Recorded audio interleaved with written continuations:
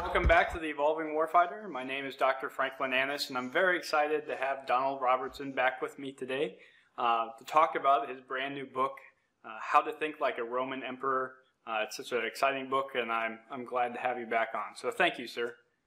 Thanks, Franklin. It's a pleasure to come along. I've got the book here. I might as well do a little plug for it. There you go. That's the cover.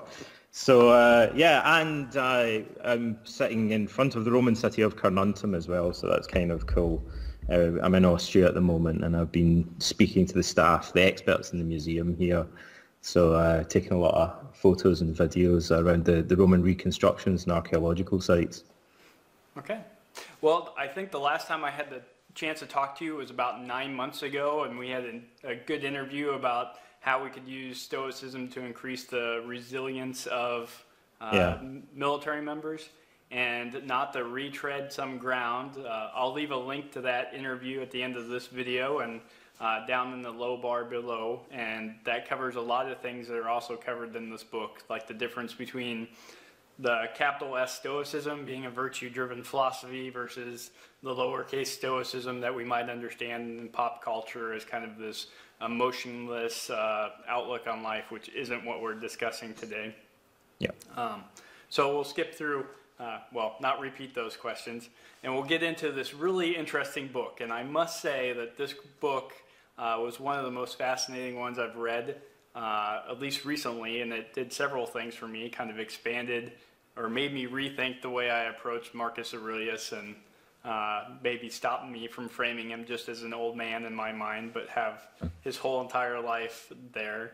But it combines several different elements, from military history to psychology to philosophy, in an interesting way that's kind of a really great introduction to this whole very topic of Marcus Aurelius, who he was and how his philosophy impacted him, and more importantly, how we can use that same philosophy today to better our own lives. So I'm sure I could ask you probably 4 hours of questions on this book, because it's such a huge topic and it was such an interesting book. But I tried to organize my questions into three kind of broad topics. So first I want to talk about the approach you took to writing this book, some of the military history, and then a little bit of the practical self-development that you give inside the book. So with Sounds good. So with that, I know, well, like I said before, such an interesting mix of topics in this book. How did you go about, or what was the original idea behind writing this book, and did you achieve what you had intended? Well, in a way, it had to do with my little girl. I've got a daughter called Poppy, and probably when I started working on this, she was about 5 years old. And since she was about 4 or 5, I've been telling her stories. She's very demanding and asking me all the time to tell her more and more stories. And I tell a story every bedtime, and every time we're kind of like traveling around, whatever, she's always asking me for stories. So I told her stories about Greek mythology, because that was what I knew. And then I kind of somehow just naturally started to tell her about Socrates and Diogenes and the various anecdotes about the philosophers, many of which come down to us in a book called The Lives and Opinions of Eminent Philosophers by Diogenes Laertius, but we have some other sources as well. And she really liked that, and it got me thinking that in the ancient world, philosophy was handed down in dialogues and letters and lectures, but also in the form of these little stories and anecdotes. Everyone knows the story, for instance, about Diogenes the Cynic and Alexander the Great, and how Alexander said, "Is there anything that I can do for you or give you?" And Diogenes said, "Yes, can you just step aside because you're blocking the sun?" And there's lots of little anecdotes like that in Greek and Roman philosophy, and they help to communicate the values of the philosophers and some of their concepts. And I realised they were suitable for kids, but also it's a good way for adults to learn. And I realised when I was reading the Meditations that the Stoics also thought it was important to learn from role models rather than just attending lectures. And also they would reflect on these role models in their mind and their imagination. And Book 1 of the Meditations is completely dedicated to that. The whole of Book 1, Marcus talks about his teachers and his family members and the characteristics he remembers and admires about those individual people, rather than just him reflecting on abstract Stoic theory, as it were. So I thought, I'd like to write another book about Stoicism. I'd like to do it in a totally different way from the ones that I've written before, or there are many books on Stoicism now that are really good introductions, but I wanted to do something a bit different. So I thought, well, it'd be nice to write stories based on real historical figures. And the most obvious candidate would be Marcus Aurelius, because as emperor, we have several accounts of his character and his reign in surviving Roman histories. So we know more about him as a person, because he was famous, than about the founders of Stoicism, for example, although he was kind of the last famous Stoic. We know most about him. And I realised that there are lots of biographies of Marcus that I really enjoy, but none of them really talk about his philosophy. It would be like talking about somebody who's a devout Christian, but never really mentioning their Christian faith or values as a way of explaining their life. And I always felt that was a serious shortcoming. So I wanted to talk about Marcus's life and intertwine what we know about his external life as emperor from the Roman histories with what we know about his inner life as a philosopher from the Meditations, and kind of weave these two things together, because I think they complement one another at certain points. And that's what I attempted to do. I thought hopefully it would also provide a more rounded and balanced picture of Stoicism, because I feel that some of the most common misconceptions about Stoicism are most easily addressed by pointing to living historical examples of real Stoics. For example, the idea that Stoics are just kind of cold and unemotional. Marcus wasn't like that at all. He was an extremely affectionate and loving man.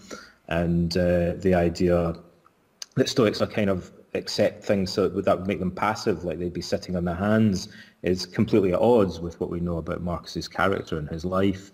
So kind of rectifying that by putting a human face on Stoicism was one of my goals. And, hopefully I achieved that, because people who have looked at the book so far say it gives them a slightly different perspective on what it would be like to be a Stoic. Yes, well, it definitely changed my perspective looking at it. And this would be, I think, a great text, especially for anyone trying to get into Stoicism, to read this book before the Meditations. It would definitely kind of reframe how you'd look through the Meditations. Yeah. I think that I've also, people sometimes say to me that they just want to read the Meditations and not kind of look beyond it. They think that's sufficient. But in my experience, it really isn't. Like, when people learn more about Marcus's life and they dig more deeply into the text and the historical context, they get twice as much out of the Meditations, because suddenly it becomes enriched and it means more to them. For a start, in book one, he talks about all these people. Well, it's useful to know who they were and what his relationship with them was like, and then we can kind of understand more about why he's saying those things and what the significance of them really is. One way I would put it is, when we talk about Stoicism, it can seem a little bit abstract when we're talking about the ancient text, but in this book what I'm trying to do is point to a Stoic. So when people say, what is Stoicism, we can point at this guy here and say, here's an example of a Stoic. And, like I say, that gives us a little bit more of a balanced picture of what it means. So what resources did you draw upon when you're looking for or trying to assemble this life story? Well, lots, right? So there are lots of good biographies, modern biographies. So there's Frank McClinton's biography. I actually prefer, that's the most popular one. I prefer Anthony Burley's biography, incidentally. There's Michael Grant's book in the Antonines, and then there's a bunch of other sort of older biographies. There's a lot of biographies of Marcus. But like I say, they don't really go into his philosophy that much. And then we have the actual primary sources, as it were, the Roman histories. So there are bits and pieces in various texts, but mainly we have Cassius Dio, the Historia Augusta, and Herodian are our kind of three main sources for the reign of Marcus Aurelius. And then, of course, we have the Meditations itself. We have also, in addition to that, a cache of letters between Marcus Aurelius and Fronto, Marcus Cornelius Fronto, his rhetoric tutor. And those are like our main sources. And then, here at Carnuntum, for example, we have numismatic, like evidence from sort of coins and inscriptions and, archaeological finds and so on that help to shed a little bit of light on things. Well, for example, one of the experts here, the scientific director at Carnuntum, told me that they found an inscription by a member of the Praetorian. It was, I think, a funeral inscription for a member of the Praetorian Guard who had died here in 171 AD. Now, if a member of the Praetorian Guard was here, then that tells them that Marcus Aurelius must have been here at that time. So that confirms that Marcus at least was here in that particular year. So we've got these bits of evidence as well, in addition to the textual evidence. Did you find anything in your research that really surprised you? Yeah, I mean, there are a couple of things. I'd say, there's a bigger picture thing. And, maybe this seems like stating the obvious. I think a good way of explaining it, actually, I was talking to the experts here about this the other day. When you get really into reading the meditations, I think there's a kind of illusion that comes with it. So the meditations is written in such a way that it seems very personal and intimate. And Marcus kind of seems like an ordinary guy. And it makes you forget that he was in command of the largest army ever assembled on a Roman frontier. And so when you're here at Carnuntum and you're kind of learning about the environment that he was in, it reminds you how big a deal he was. Sometimes you kind of lose sight of the power that he commanded and the busyness of his life, the responsibilities that he had when you're absorbed in the text of the Meditations, because he's talking about little birds flitting around and eating pork and drinking wine and things like that. And then there's very little reference to matters of state or the Marcomannic Wars and so on, these world historic events that he was at the centre of. So that kind of getting more of a sense of his importance and the scale of the operations around him was kind of eye-opening. I kind of knew this already, but it brought it home. And then one of the other things, I suppose, there's little details like that are kind of nice in the histories, like the Romans. We'll talk later about some of the battles and things, but the Romans say that they were surprised to find when they were fighting the Sarmatians that after the battle, when they inspected the corpses and removed the great helms that they wore, that some of the warriors they'd been fighting turned out to be women. And, that's been confirmed by archaeological finds where the mass graves of Sarmatians in armour have been found, and it was discovered that I think 1 in every 10 of them was a female skeleton. So there's kind of interesting little details like that. Yeah. Yeah, that's quite interesting. Well, with that, we'll transition into some of the military history that you have in this book. I do know that you describe kind of one tactical engagement where the Roman infantry kind of knowingly march out on this frozen river to fight with Salmatian cavalry, which they had been defeated kind of in this style before. So essentially walking into an ambush, and somehow they managed to pull off a victory. Could you tell that story? Some of the kind of bigger picture about the history of the Marcomannic War is a little bit vague, and some of the chronology is kind of uncertain, unfortunately. And then we have these really vivid descriptions. In Cassius Dio, he's kind of describing Marcus's reign, and then it's almost like he gets really excited and goes in. It's like he's saying, I need to tell you about this. And he goes into this detailed story about a particular battle that sounds like it must have been, I think, late in the first Marcomannic War, and it sounds like it's being portrayed as a kind of turning point in the war, that the Romans have kind of struggled to identify the right tactics, and then they've suddenly kind of discovered a way of reversing these ambushes, as it were. So my understanding is the Sarmatians would typically cross the Danube, which marked the frontier, in the winter in particular. They would ride over the ice and then loot Pannonia, and the Romans would wait for them to do that and normally attack them when they were laden with goods that they were carrying, perhaps also slaves that they were carrying back across the border, across the frontier. And so the Sarmatians would sometimes try and lure the Romans into a trap where they would be crossing the river, and as the Romans were following them, there would be horsemen concealed in the forest on the other bank, and they would ride out and I think try to kind of surround them in a pincer manoeuvre. So they would charge them on the ice, because the way that the Romans would normally defend against a cavalry charge would be using this thing called the hollow square formation, where the legionaries would form 4 walls of a square with their shields locked together, so that if they were surrounded, they'd be protected. And in particular, the weaker troops like the skirmishers and the officers would be on the interior. And that usually worked pretty well, unless their formation was broken and they were thrown into disarray, and then in which case it would go really badly for them. So either it worked really well or really badly. And the problem was that when they were on the ice and the Sarmatians charged them and their lances hit their shields, often they would just slip and lose their footing. The Romans would fall like skittles, and then they'd be massacred on the ice.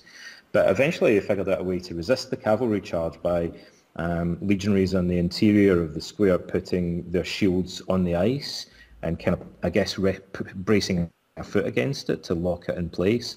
And then the legionaries forming the wall on the outside would be able to brace their rear foot against these shields so that they would be able to retain their footing and resist the cavalry charge. And then once they'd done that, they'd kind of separate the shields, and skirmishers would run out and jump up and grab the bridles of the horses and pull them sideways so they'd slip on the ice. And once the Sarmatians were dismounted in that way, the Romans stood a much better chance of defeating them because they were stronger in close quarters combat like that. And Cassius Dio talks about how they would use their experience of wrestling to throw the Sarmatians if one landed on top, the Roman, pull him on top and then use his feet to kick him off, like so that he would get on top of the enemy. And that was how they eventually learned to reverse these ambushes and defeat them. Yeah. Which is quite interesting. I think you talk about the discipline it would take to privately train or secretly train these soldiers to do it, and just have infantry knowingly stand against cavalry, because through most of history, cavalry could very easily defeat infantry. Yeah, what was it like the first time they did this? You know, we're going to try this thing where we send you out on the middle of the ice. I know we've not really done it. We've been practicing it. We reckon it's going to work. Let's go and see. It must have been pretty scary. Yeah.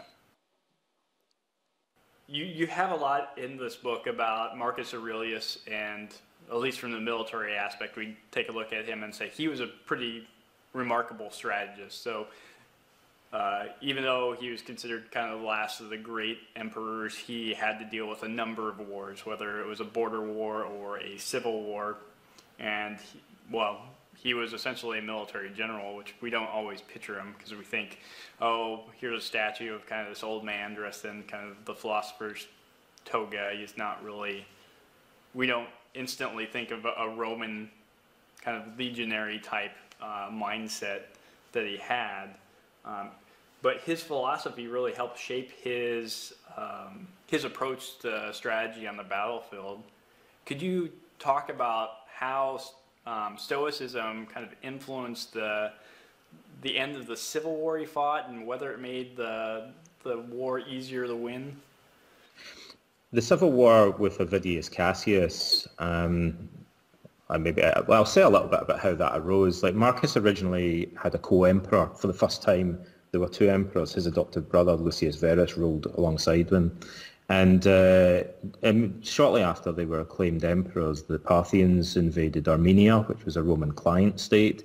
And so the Romans suffered a bad defeat at that point, and they had to send an army to liberate Armenia and to fight the Parthians back. And Lucius Verus at that point was marked out as the one who was in command of the legions, although Marcus was possibly involved in some of the strategizing from back at Rome. But it was mainly Lucius that was the one that was involved with the military, but he didn't do a very good job of it. And also shortly after the end of the Parthian War was the outbreak of the Antonine Plague, and Lucius died kind of prematurely, and Marcus was left on his own as sole emperor.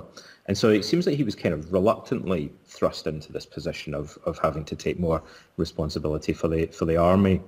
And with the death of Lucius, there was a kind of power vacuum, as it were, and his most senior general in the East was this guy called Avidius Cassius, who seemed to have seized the opportunity a little bit later in 175 AD to have himself actually acclaimed emperor.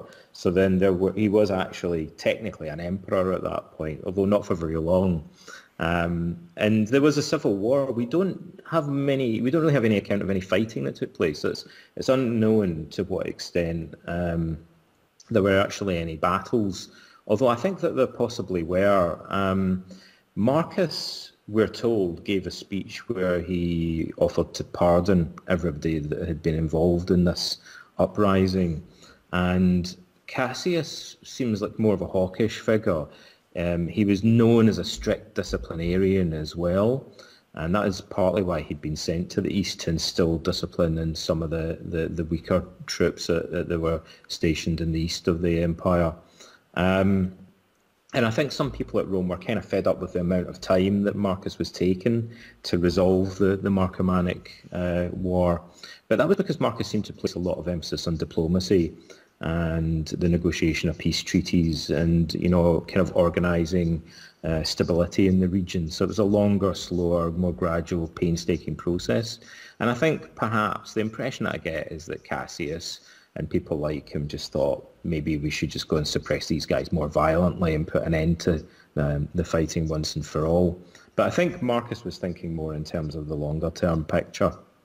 But Cassius eventually, after about 3 months, we believe, was assassinated by 2 of his own officers.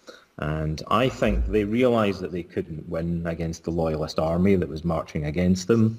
And Marcus had said, look, I'm going to pardon all of you guys. So they basically thought, well, we don't have any reason to fight anymore. Like, we've weighed this up and we reckon there's a probability we're going to lose. Cassius wanted to continue fighting, and I guess they said, well, if you want to die, be our guest. So they chopped his head off and delivered it to Marcus Aurelius in a bag, and that was the end of the Civil War. And Marcus was as good as his word, and he pardoned pretty much everybody that was involved in it. So you could say that Marcus seemed to have been impressed by the fact that the legions in parts of the Eastern Empire, in Cappadocia, or modern-day Turkey, remained loyal to him. I think there was some question over that. Maybe they'd been involved in some fighting or something. Cassius had thought that he could win them over to his side. So they were honoured after the war for their loyalty to the emperor. And so the troops in general seem to have been very loyal to Marcus, although he'd nearly died of illness just prior to this. So there was some kind of question over whether he'd survive. And whereas Cassius's troops, although he'd instilled this kind of strict discipline in him, they didn't seem to like him very much, and they were quite happy to do away with him if it served their interests. Yeah, I think you bled in there to the next question. I noticed you give a very good kind of breakdown in your book between the command styles of Marcus Aurelius and how he treated his troops versus Cassius, and how that ultimately ended up with, how their armies followed them or how much loyalty they displayed. I think you use a great quote in the book. Now I'm going to get it wrong probably off the top of my head, where Marcus Aurelius says we have to take men as they are, because essentially we would want perfect men, but we can't make perfect men, so we have to find good uses for men that have their flaws and are human fundamentally. We have to make the best use of them that we can. We can't expect people to be perfect. The Stoics were very much realists like that. That's a big theme in Stoicism, is like this idea that nobody is a sage, and kind of accepting people's flaws and trying to work with them regardless, make the best of the situation, as it were. And Marcus was known for not being a pushover, but known for clemency, he even, there are some really quite remarkable things that Cassius Dio claims that Marcus said, and one of them is that he said that he would have been willing if Cassius had challenged him to have appeared before the Senate and have stood down as emperor, which is remarkable. He said if Cassius could make a strong enough case in front of the Senate, then I would have been willing to stand down. Yeah. So this kind of, that he didn't behave like an autocrat. Yeah. Which is remarkable, because I think a lot of people question whether or not that would have really happened or not, but just the thought that... Yeah, who knows, but the very suggestion of it. Yeah. Well, I'd like to move on to some of the great kind of practical self-development techniques that you gave, and one of which kind of really struck me in terms of the instruction of Marcus Aurelius when he was a young man. And you make a point of making a clear distinction between rhetoric and philosophy and being instructed. So could you talk a little bit about that? Well, this really goes all the way back to Socrates. It's a big theme in the Socratic dialogues. And it might be helpful actually to say that in one of the Platonic dialogues, Socrates actually goes as far as to say that often what the sophists do, and the sophists mainly specialised in oratory and rhetoric, they taught people how to speak well, to win arguments in the political assembly or in court. They taught them the art of public speaking and the art of speech writing, and also general culture. And the best way of explaining it is our word sophistication, is what the the sophists sought to impart. They wanted to make people fluent and powerful speakers and impart a degree of cultural sophistication to young aristocrats, as it were. And Socrates said, look, the sophists often sound like they're doing philosophy. They may even borrow ideas from philosophers, they'll talk about virtue and stuff, but their job is to win applause from large crowds. And so they're crowd pleasers, essentially. That's the very nature of their profession. And so they'll say whatever sounds good. And, if it doesn't get a round of applause, then they'll drop it. And they'll rephrase it and substitute something else. It's kind of like the pretense or appearance of philosophy rather than doing real philosophy. And Socrates said, look, when you're doing real philosophy, sometimes people aren't going to like what you tell them. People don't always like the truth. It might rock the boat, for example. So although it looks the same sometimes on the surface, sophistry or rhetoric and philosophy have fundamentally divergent goals. One of them's all about winning acclaim. The other one's about actually getting to the truth. Now, Marcus lived during a period of a cultural phenomenon called the Second Sophistic, when Greek culture became very popular in the Roman Empire. It was trendy. And so emperors like Hadrian were surrounded by orators and sophists who taught them to become cultured. And that was something that Roman aristocrats would pride themselves on. And it was expected as part of Marcus's job that he had to give speeches and write letters. And so his education involved very intense training in Greek and Latin rhetoric by the two leading experts of his lifetime, Herodes Atticus and Marcus Cornelius Fronto. But Marcus gradually he seems to have gone through this kind of inner turmoil as to whether he should be committing his life more to the pursuit of philosophy. And there was a kind of battle, that's usually how it's understood by scholars, between his main rhetoric teacher, Fronto, and his main philosophy mentor, Junius Rusticus. And eventually Rusticus won over, and Marcus, although he continued to study rhetoric, became more fundamentally committed to the life and values of Stoic philosophy.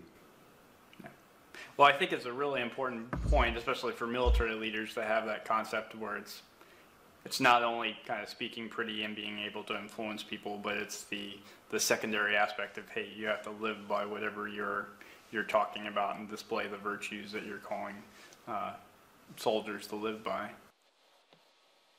So in the book, you also talk about the concept of stress inoculation, and it was really interesting because you kind of tell this story of Marcus Aurelius when he was a young man attempting to sleep like a legionary. So throw a mat down on the ground, you throw a pelt over it, and you sleep on the pelt, not on soft beds or linens. And then you talk about his mother trying to kind of convince him to at least sleep on the couch. But could you talk about stress inoculation, why we want to do it, and kind of some modern ways of how we might do it? Well, let me digress a little bit to begin with and say a little bit about the modern psychology of it. Stress inoculation is a term that was introduced by a psychologist called Donald Robertson. He was a behavioural therapist who did a lot of pioneering work in the 1970s. And Meichenbaum's approach is called the coping skills approach sometimes. So it involves like being inoculated against a virus. You would expose yourself to small doses of stress or stressful situations in a graduated manner. So you pick situations that might cause you stress, like public speaking, and you start off with a smaller group and then maybe work up to a bigger group. Or you might start off doing it in your imagination and then start doing it in reality. So you pick something that's going to be stressful for you and do it in graduated steps and stages, exposing yourself to the situation progressively more. And in Meichenbaum's approach, you would then also learn coping skills like relaxation techniques or ways of thinking about the situation, or assertiveness skills that you would progressively rehearse in the situation so that you become more and more able to cope. So practice makes perfect kind of thing. And by doing that, you build up a level of resilience, or you strengthen your coping ability in stressful situations. We do also know now, though, that when people confront stressful situations, perhaps the most robust mechanism, therapeutic mechanism, is what we call emotional habituation. So even if you don't learn any coping skills, and those could be mental or behavioural coping skills, even if you do nothing at all, anxiety will normally abate naturally. So usually that's our go-to approach for phobias and things like that now, is for people just to sit out the anxiety until it wears off naturally. But we may also train people in certain coping skills as well. So for example, if people are anxious about social situations, it may be that they need to learn ways of interacting with people, social skills that they practice over time. Whereas for an animal phobia, it might just be a matter of waiting for the anxiety to gradually wear off so that it permanently becomes habituated. And the Stoics, like their predecessors, the Cynics, were very into this idea of voluntary hardship, that by exposing ourselves to difficult, painful or uncomfortable situations, that we'd be able to generally toughen ourselves up and build mental and physical resilience. And, you know, the Stoics then kind of evolved this into a more of an imaginal technique, which we call premeditatio malorum, or the premeditation of adversity. So the Stoics talk about every day, they say, visualizing catastrophes or misfortunes or setbacks as if they're happening now, like death, poverty, exile, persecution, illness, and so on. Ultimately, even facing the prospect of our own death. So that by imagining it as if it's happening now, patiently, repetitively, in a controlled manner, the Stoics' feelings of anxiety about these threats, which are the common lot of mankind, as it were, would become habituated and wear off. But the Stoics would also rehearse a kind of certain psychological coping strategies, as it were, using their philosophy to develop indifference towards things that they saw as being externals. So they had various cognitive strategy, ways of reframing these situations. So they must have realised that the mere fact of imagining these things would induce a certain level of calm if they were patient enough, but they also practice thinking about them from different perspectives. And we've kind of touched a little bit on the idea of modelling in Stoicism, or we talked earlier about how book one of the meditations involves Marcus describing his friends and family members and their virtues. So another thing that the Stoics would do would be to ask themselves what Socrates or Zeno would do in a situation like this. And we use this today, we call this modelling, coping. So they would imagine poverty or exile and then think about how Socrates or one of the heroes would cope with that situation, and imagine themselves rehearsing similar attitudes and behaviours. So I think you walked into another great question that I want to ask you is, you talk, or at least present the idea, kind of this, well, you used the term modeling. When I first read it, I'm like, it's kind of an invisible version of mentoring. Yeah. And I know that in the military, mentors are kind of few and far between, because maybe in the Army we haven't established a good process to learn from mentors. The really good ones, there's not enough of them. They really spread the practice throughout the military or various other organizations in our society. But it was the thought of purposely taking a look at kind of the mentors or heroes, very carefully looking at their virtues, and then trying to imagine kind of whatever you're doing throughout the day to say, what would this person think of what I'm doing, and whether that's a real mentor that you had in real life or one of the great characters, which was, well, a fascinating idea, to say the least. This is definitely a big theme in Stoicism. Like, the Stoics seem to have thought that the best way to teach philosophy is by leading by example, as it were, and providing other people with a role model. So they lectured and wrote books, but they seem to think, you know, what's even more valuable is being able to see somebody. Zeno is their kind of ultimate role model, as it were, within the school, but even beyond that, they generally hold up Socrates as being one of their ideal role models. So, and we can see Marcus also modeling people that he knows personally, learning from their example. And it doesn't have to be somebody that's perfect. Like there are people, even his own brother, who by many accounts was like a terrible role model. Marcus nevertheless is able to identify, you know, some aspects of his character that are worth learning from. So there are many different ways that we can do this. It could be that we have an excellent mentor. We have a book by Galen, Marcus's physician, which describes in a lot more detail than the Stoics, than the surviving Stoic texts do, this kind of process of philosophical mentoring. And Galen says you should be trying really hard to find a good mentor for yourself if you can. Ideally, he says it would be someone that's older, because the simple fact that then allows you to, look at their life overall and see whether they've consistently lived in accord with virtue. They're kind of tried and tested, as it were, and so you know that their attitudes might be healthy ones that are worthy of emulation. But the Stoics also clearly recognise that you don't always have access to role models. And in fact, when Marcus had to go to the northern frontier, when he came here, actually, perhaps where I'm seated right now, maybe Marcus at one point was walking outside there. He seems to have been pretty much isolated from his Stoic teachers. And also, Junius Rusticus probably died around 170 AD, as far as we're aware. And I think, this would have been a big, in a sense, a crisis or an upheaval for Marcus. I think he would have then had to fall back more on his own psychological resources. I believe that may even be why he started writing the Meditations, to become his own inner therapist or coach or mentor after the loss of his real life mentor. And so the Stoics have these various strategies. We can model real people that we know. We can take imperfect people and just focus on certain aspects of their character. We could think of historical figures such as Socrates and model what we know about them from history. We could even take fictional characters and learn something from the example set by fictional characters. And also the Stoics say we can also approach it as a psychological exercise in constructing an ideal or hypothetical sage. And we can see instances where Marcus seems to be doing that. He's not really talking about any real or even fictional specific character. He's just trying to imagine what the hypothetical ideal sage would do in a particular situation. It's a slightly more abstract, perhaps, way of approaching modelling, but nevertheless, there's a place for that as well. You give an interesting analogy in the book where you said that everyone can tell when a singer is really terrible. Yeah. Like, it's really easy, but it takes a kind of a master to learn, to find the subtle mistakes in like a good or proficient singer.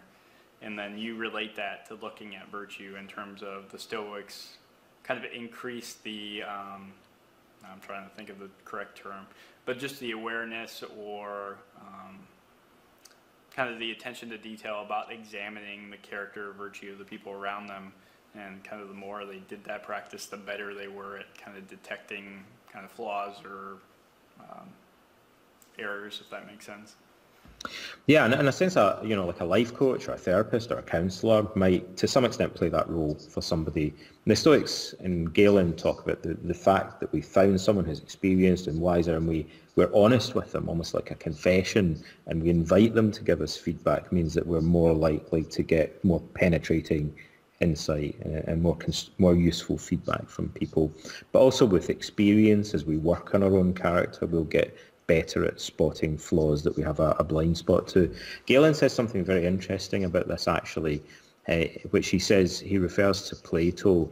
He says that Plato says that lovers are blind, and so when we love someone we don't notice their flaws, but most people love themselves first and foremost, so they're particularly blind when it comes to their own flaws. And also he mentions one of Aesop's fables, where the flaws of everybody else in the world are suspended in a big sack we're from birth in front of us, metaphorically, but our own flaws are hung behind our back so that we can't really see them very clearly, but everyone else can. And so Galen says, look, this is the basic problem. We seem to have this kind of blind spot for our own flaws, and that's why we need to get help from somebody else. But if we don't have a mentor or a therapist or a coach or somebody else, how do we then do this? That's a particularly hard challenge if we're working on our own, right? I think that's what you were alluding to. And there are tricks that we can pull to help ourselves gain that kind of perspective shift and distance, and just working on things over time and consistently, I think we develop more insight. But mindfulness and self-awareness training practices can help as well. In therapy, one of the most powerful things a therapist can do is, say a client suffers from worry, like they might have generalized anxiety disorder, which is a pathological worrying disorder, for instance. But the very nature of certain problems, such as worrying, are that people get lost in thought. They maybe don't even hear the telephone ring or something. They can be so engrossed in their thoughts. and they don't really notice what they're doing with their body as well. So a therapist might say to a client, well, what's your facial expression like when you're worrying? What do you actually do with your hands? Like literally, what do you actually do with your hands when you're beginning to worry? Do you clench them, or are they relaxed? Are you fidgeting with them or not? Or is there one hand that you're kind of fidgeting with and not the other? And these seem like really strange questions to clients. They're going to say, I don't know, I don't know, I don't know. But by asking them, it makes people more attuned to notice what they are actually doing, right? They'll be on the lookout for it. And people often frown when they begin to worry. So the therapist might say, well, do you frown? Do you notice that you're doing that? Do you do anything with your teeth? Like, what's your facial expression like? What would it seem like to someone else? What's happening with your eyes? Do you close them? Do you gaze into the middle distance? Are they kind of darting around the room? So by asking lots of really specific questions like that, we can increase someone's self-consciousness, as it were. And that can really interfere with the process of worrying. And it also can make people more likely to notice that they're beginning to do it at an earlier stage. So sometimes therapists like Meichenbaum call these early warning signs. And by noticing them, we stand a much better chance of derailing the chain of behaviours that lead us to become lost in what the Stoics would call a passion, such as worrying. We prevent it from escalating. So one way is just asking ourselves to notice these subtle cues that we might not have noticed before, and just making an effort to pose these kind of questions, odd questions they might seem like, but helpful. And another one is to have a daily routine where in the morning the Stoics would plan their day ahead and kind of mentally rehearse what it would be like to act with wisdom and self-discipline throughout the day that they expect to be facing. And then in the evening, they would follow this Pythagorean practice of closing their eyes and kind of mentally reviewing the main sequence of events, what order they encountered different people and how they responded, and asking themselves 3 questions. What did you do badly? What did you do well? And what could you do differently next time?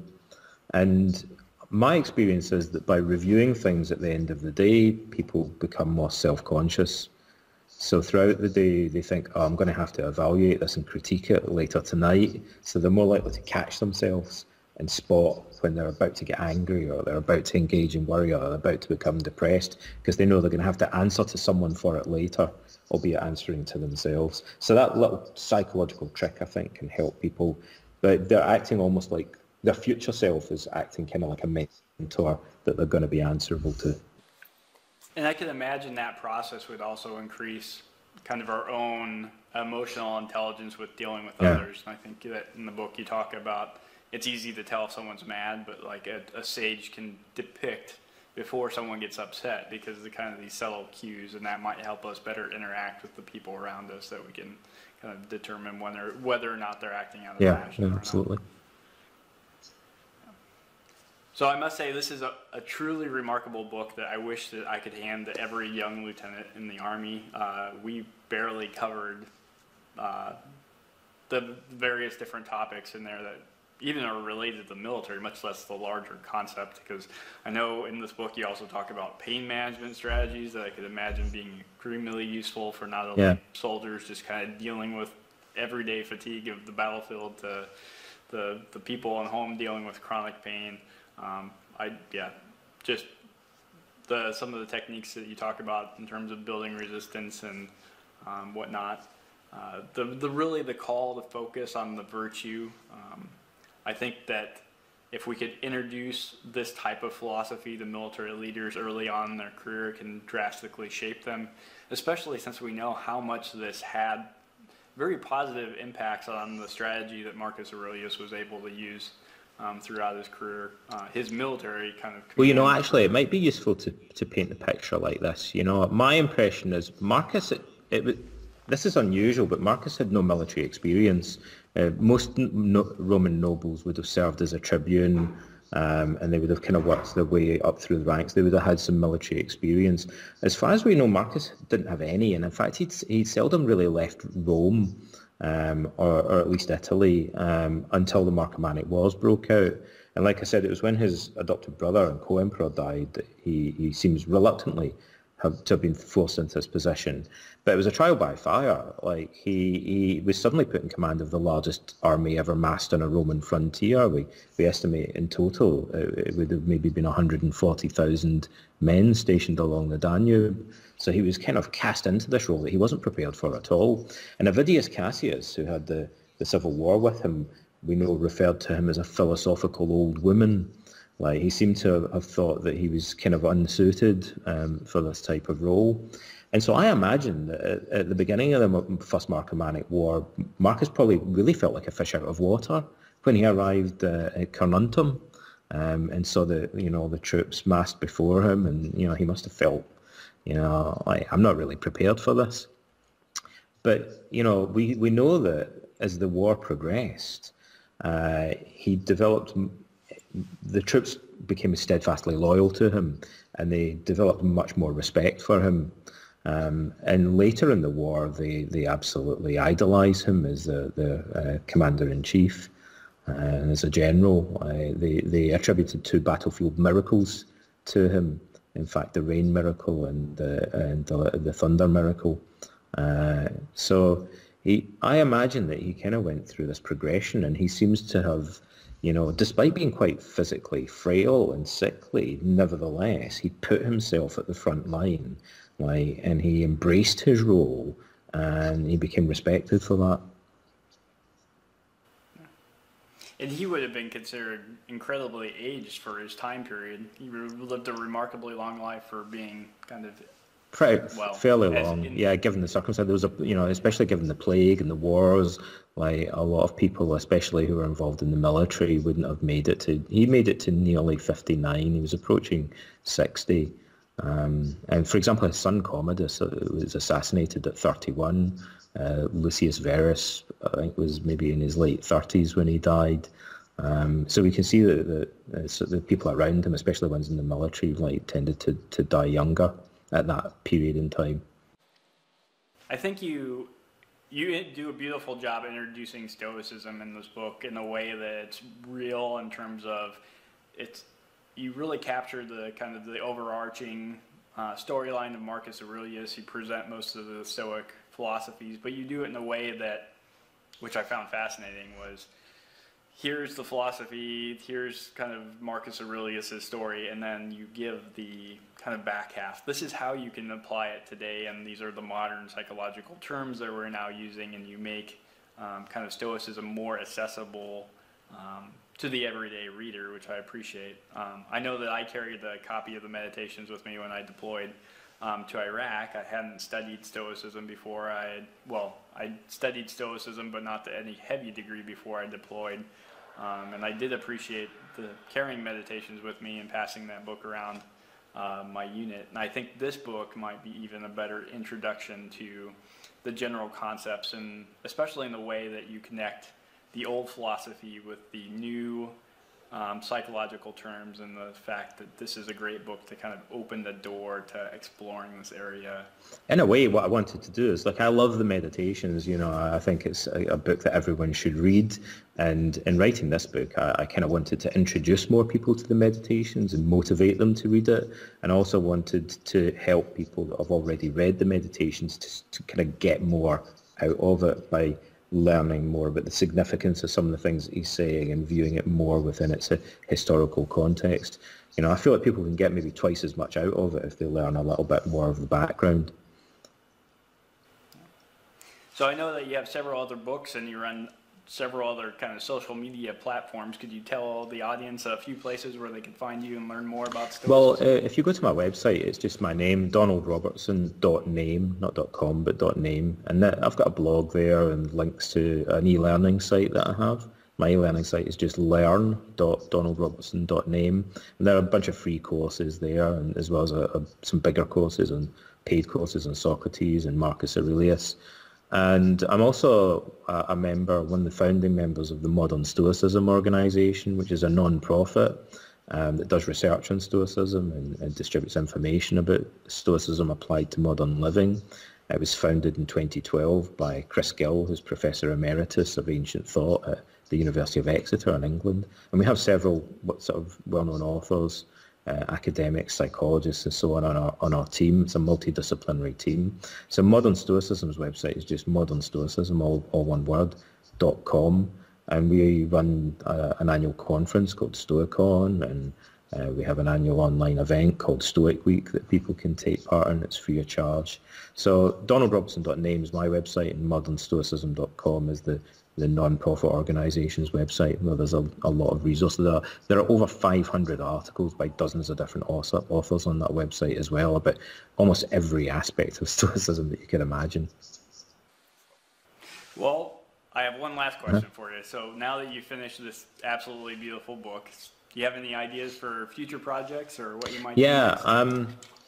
The next thing that we're probably going to do, I'm 99% sure that the next book is going to be a graphic novel, which I kind of stumbled into by chance.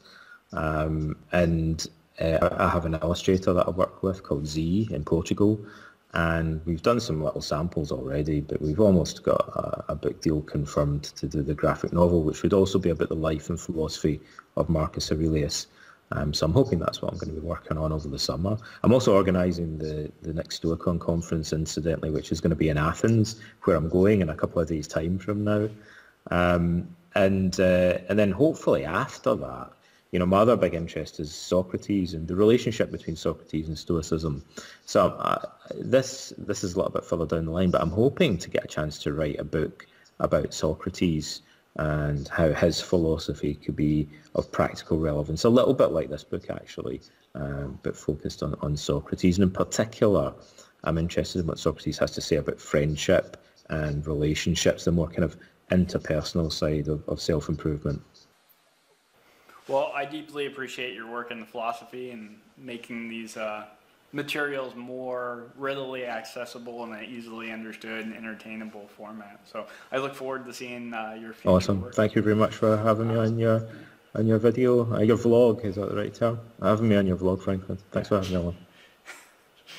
Yeah, it's always a pleasure.